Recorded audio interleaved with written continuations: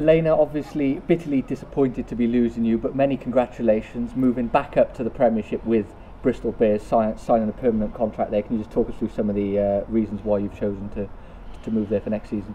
Yeah, obviously, first I think probably a hell of an opportunity. At my sort of old age of 28, I've almost firmly closed that chapter in terms of thinking about the Premiership, and obviously I've absolutely loved my time here. So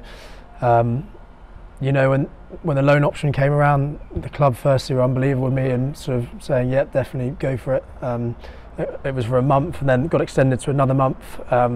Pat was kind enough to chuck me in a few big games and stuff, and yeah, the offer came up and went back and forth a few weeks. Spoke to Bedford, spoke to Bristol, spoke to my family, all those kind of people.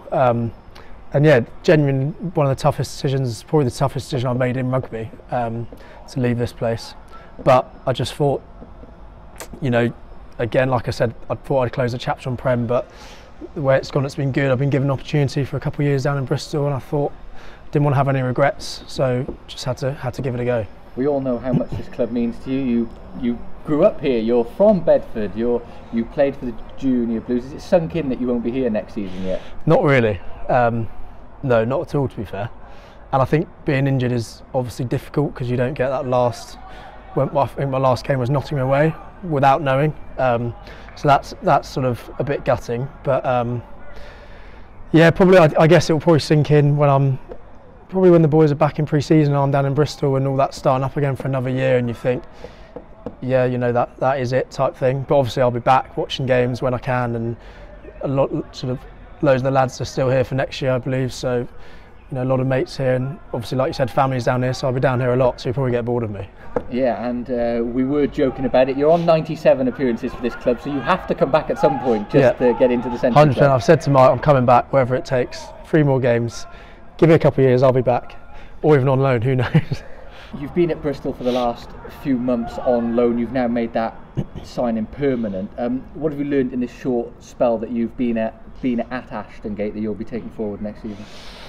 I think it's just like anyone here that would tell you, like loads of boys have done it, but just the level of detail, and I guess the time you've got there to get stuck into reviewing games, previewing games. I guess in terms of having played, honestly, I don't fit, like there's so many boys here and across the champ that could easily play in the Prem and look comfortable, and I firmly believe that, and I've said that for years. I just think it's the exposure to multiple coaches, the hours you get, like one-to-one development, and yeah, in terms of playing, it's just it's probably a bit quicker, slightly more physical, but on the whole the gap's smaller than people think.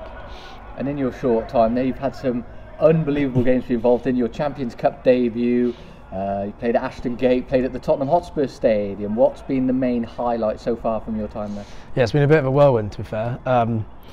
Obviously Premiership debut, a long time, I think it's 10 years in the making from when I joined Bath. But yeah, did that against Quins at Ashton Gate, which is obviously amazing.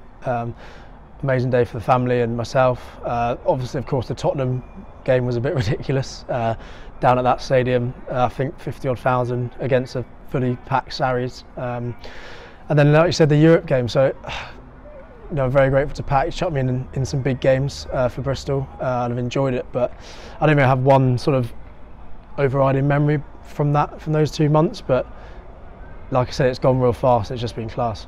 You've spoken about the champ already in a couple of your answers. You are the latest success story to move from the Championship to the Premiership. It just continues that pathway, doesn't it, between the second tier and the first tier, and you've seen firsthand throughout your career how important this level of rugby is. 100%, and I'll say that to anyone. Rugby is all about playing and game time, and you see it with the Saints lads that come down here from when they first arrive, start of the year, out of academies to when they leave end of the year, or a couple of lads have been with us for a couple of years now. The difference in how they are as a player and the confidence, and I think enough's been written about the champ and the disrespect it gets from the powers that be, and that it's a real shame because everyone that's played in it or watches it knows how much of an unbelievable league it is, and the quality of player that's in this league, and probably fighting against the system a lot of the time. But yeah, like I said to you earlier, the amount of lads in the league that could step up, like, I'll absolutely not be the last. There's so many boys in this league that, from all the teams, that could easily slot in and not look out of place at all in the Prem.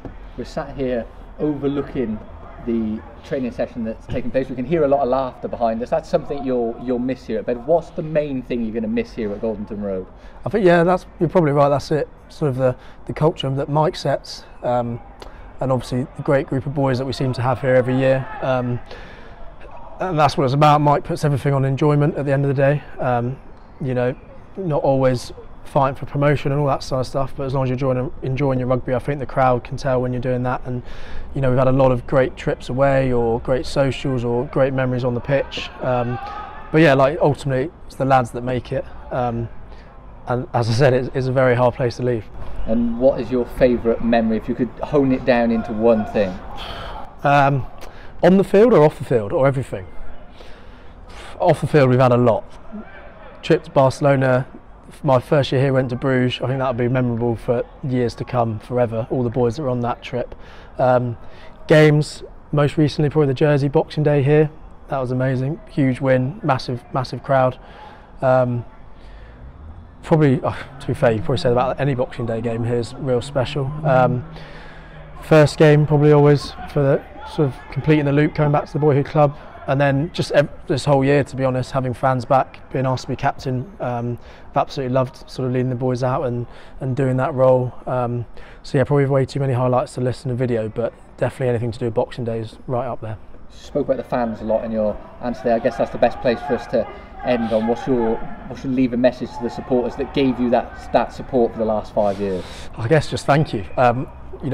You'll hear it from a lot of lads, but best fans in the league, and it really is true. They've been unbelievable with me since first day here.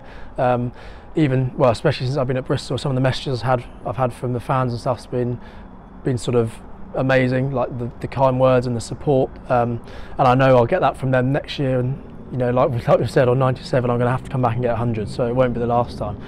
But yeah, just ultimately thank you, and keep supporting the lads because it means the world to them. Well, Lena, it's been a pleasure to have you here at Goldington Road, and we wish you very well at Bristol Bears. Cheers, Ryan. Thanks, mate.